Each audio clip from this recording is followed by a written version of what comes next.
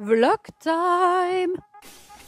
This month I've been to a few events that I wanted to share with you. So it's gonna be a short resume of each event, and you're gonna tell me in the comments which you think is the best one or the one you would have loved to attend. Because those events are not just events to get massively drunk. These events are for new launches, and I've got actually amazing one. I'm really proud to talk about them because there's some level, high level. Let's go.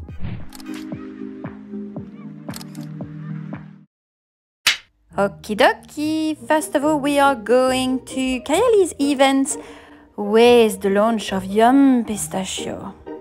And this is the outfit that I chose today. A fluffy dress, white trainers, and yeah. What else to say? So the hotel we're going to was absolutely gorgeous and perfectly matched the fragrance actually.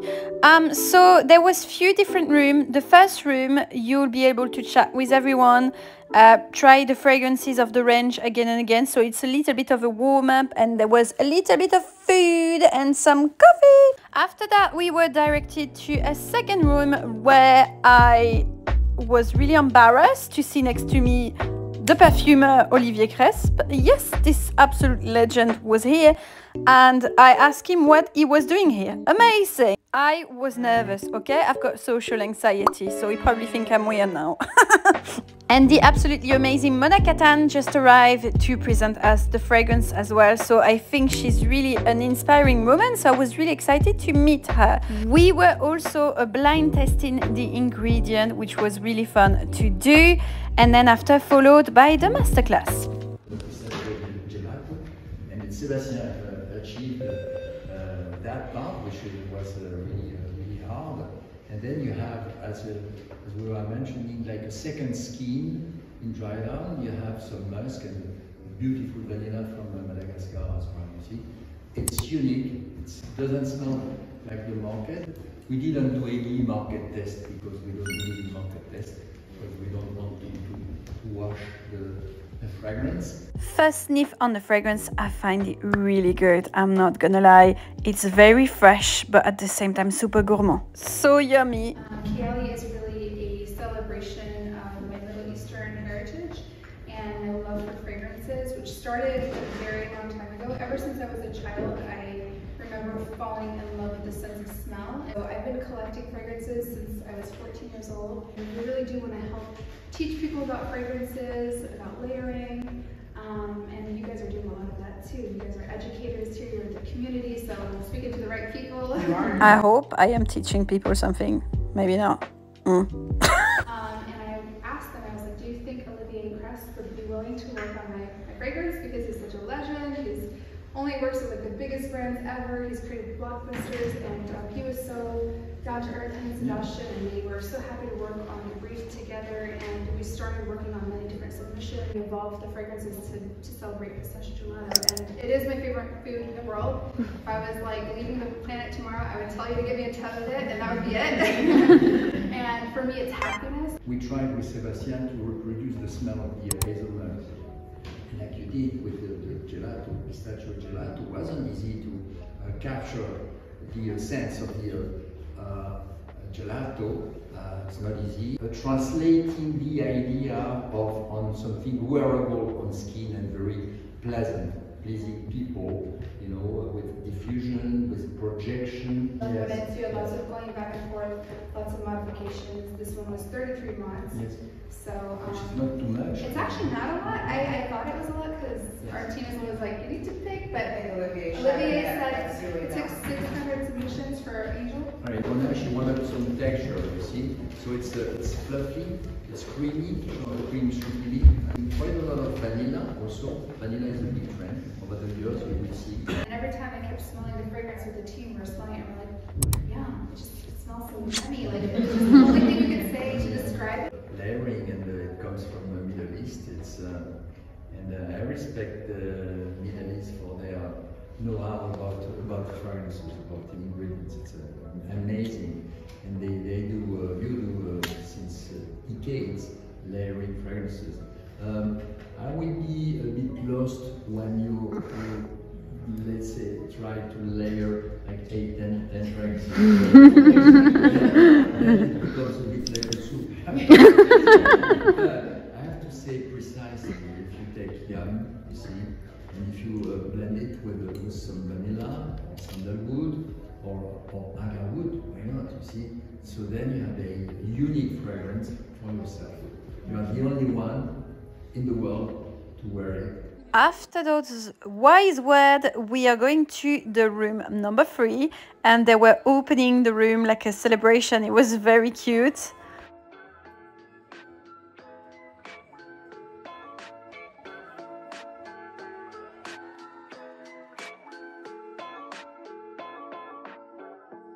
The third room was all about tasting the pistachio gelato that I have to say smell exactly like the fragrance. They've done an amazing job and I really enjoy it so far. And it's opulent as well. So if you may ask me, I had my little picture and word with Mona Kattan, and I think she's so adorable. She's nice, she seems down to earth to me. So it was really a pleasure. Same for Olivier Cresp. Please try this fragrance, you won't be disappointed. Next event is Amouage, and this is a proper masterclass. So that's the outfit. Very vintage dress, vintage shopping. And I've put under a little sporty skirt like this because I want it to be a little bit more fluffy. I'm a bit larger here, but thinner here. So I like to be like a bee. And I've put a shirt under because I thought the dress by itself was a bit plain. Match with some pearls, little earrings, and because I'm a bit extra, I've put some pearls here. Why not? And I'm gonna put some trainers with some white socks, very oversized black coat, and I think a green bag. So we are going to Harrods for this luxurious masterclass, and the host is Per Soleil, aka Dariush. No, please, stay. So we're going to discover lineage, search, guidance and purpose. First part of the class, we're talking a bit about Amouage itself. Has completely fallen in love, I think, with Oman, and especially because he's quite an outdoorsy soul. He's fallen in love with the nature of Oman, and there is a lot of beautiful nature to explore. You know, there's the mountains, the coastline. Highlight of the masterclass is testing the actual ingredients, the notes, which are super qualitative. It's insane. The drying process somehow preserves the lemoniness, the acidity, the citrus quality, but it also takes on a really interesting leathery, dry, woody quality. And that's kind of what Renaud wanted to capture. Guiding you through your search and taking you deeper and deeper into the tower, into the place where she lives. And so this is the most opulent of the perfumes, the most sensuous. Even though incense is there on the list of notes, it is also so much about other things. It's got a very heavily floral heart. It's got rose in there, it's got jasmine. Osmanthus, if you haven't ever smelled it, actually in a perfume smells very much like apricot and apricot jam. And I've got a very strong sense of the roots underneath. And you looked at this image and you thought, that's it, that's the perfume I want to make in a perfume that somehow conveys groundedness and rootedness and strength and almost a kind of minimalist quality.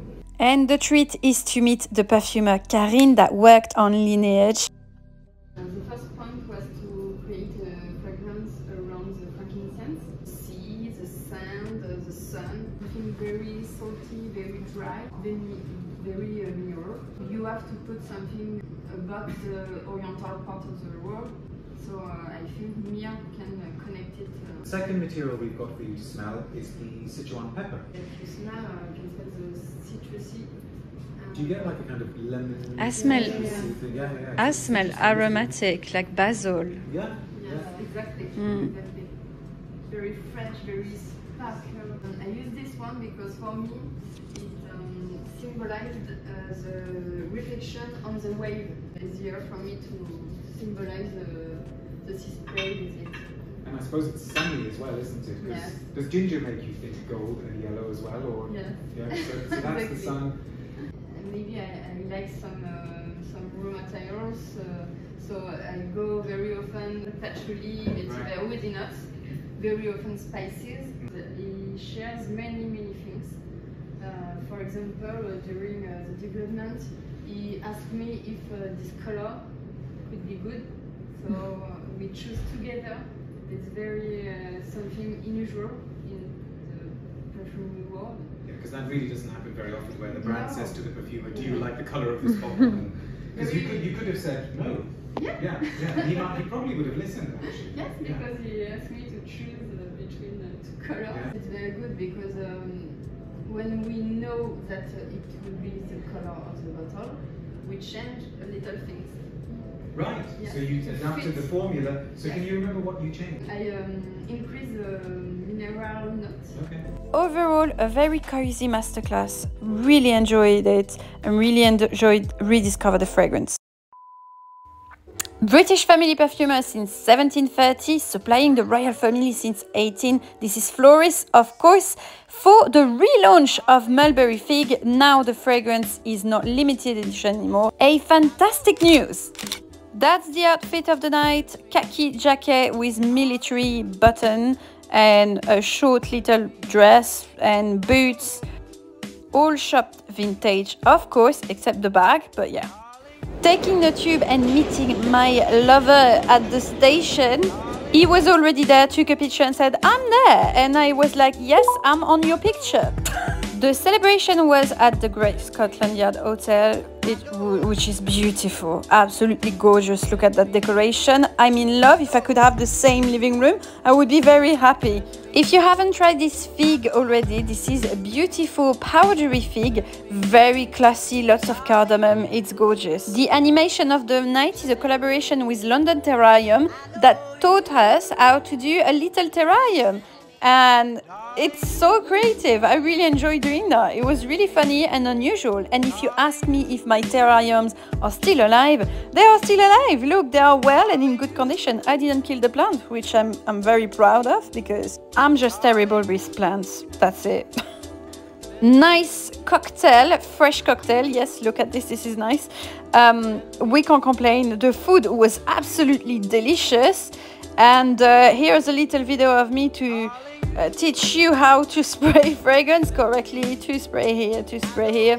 Always the pulse point, and then let's do all over shoulder once, twice. Everybody was looking at me, but I don't mind. Oh, yeah. There was also an afternoon tea inspired by the fragrance, which was beautiful. But to talk about the inspiration, the story behind it, I'd like to introduce you all to Edward Bodenham, who's our perfumery director here at Floris. Mulberry Fig is really inspired from our location where we are in St James's. St James's Square and then St James's Park behind both have a bit of a fig theme going on. So there's a fig tree in St James's Square, and in St James's Park there is the biggest fig tree in the whole of Britain, which sounds quite interesting. But also it's just a lovely, they're both really nice areas to just spend time, and obviously being located where we are, we get to sort of see them throughout the different seasons and appreciate the beauty of them really, and the different smells that you find there. In the fragrance we sort of combined the cardamom and the fig, which they work so beautifully together, and really wanted to create something that represented a bit of the warmth of the summer as well. So we have a quite a warm amber note throughout the fragrance. It's got a leafy green area as well with the violet leaf. I'd like to raise a glass to yourselves and to Mulberry Fig. Thank you so much. Thank you. Cheers. This event was in the evening, so there was a bit of a vibe like it's Friday night, you know, which was really nice. I do like that. Very classy as well. But as you can see, I had a little bit of a headache the day after. And the last event is Electimuss, and we are going to Jovoy, which is my favorite place to test and try niche fragrances. This event is for the launch of Gladiator Oud, that is a earthy yet beast oud. And we had some delights, of course, that are matching the fragrance, which were great. Like, for example, I love those little cocktails with immortal flowers. The rest of the evening, we were very lucky to have an interview between Claire Sokell Thompson, the creative director, and Stephen Matthews, a fragrance writer. It's sort of unashamedly creating quite kind of decadent scents, timeless, classic. It gives me an area to play in ancient Rome. It's trying to capture a moment in time or a story. And where did the link between Electimuss and Rome and the Romans come from? The Electimuss is a portmanteau for to choose the best, so Electimuss. It's a big collection of fragrances. Growing like the Roman Empire. Absolutely. So moving on to Gladiator Oud, you've gone in a more in a rich rather than a raw direction. You know, a brand which is ancient Rome, so I had to do a gladiator. What I wanted to do was create something that had the sort of the power and strength of a gladiator, but rather than seeing them as a one-dimensional character, much like kind of Russell Crowe, so a great deal of skill, courage, a real sense of sort of nobility and kind of fair play, and also the charisma required to kind of get something the scale of the current and the heat, which was where I was interested in kind of tobacco and the sort of hay and honey tones, and then to capture the sort of physicality in the saltiness and cumin. And for me, this didn't actually start off being an oud necessarily. It was about the oud kind of giving it the strength and power at the base, but I really didn't want it to tip over and it to be all about the oud. Yep. So for me, we were trying to kind of capture something that was really elegant, sophisticated and wearable, but with, you know, that makes you just feel bigger. So Julian's skill is just you know, overwhelming at times, and that, you know, he added the geranium and the cardamom to really kind of lift it. Rich but wearable. I'm not the biggest oud fan. I like it to be. You told me that earlier. I know. You know, I like it to be an ingredient. I like it to be used and balanced. But in this, it is more forthright and prominent. But it's wonderfully wearable. Lucky me and Tom, aka the Sentiers, to have a private tour with Claire, which we felt, I think, very privileged. This is the editing clam that realized that I didn't do an outro. So I'm doing it now. I hope you enjoyed the events. Let me know which one was your favorite. And don't forget to subscribe, leave a little like. I want to give a special thank you for my Utipper and the people that super thanks. Thank you so much and see you soon. Stay well and take care of yourself.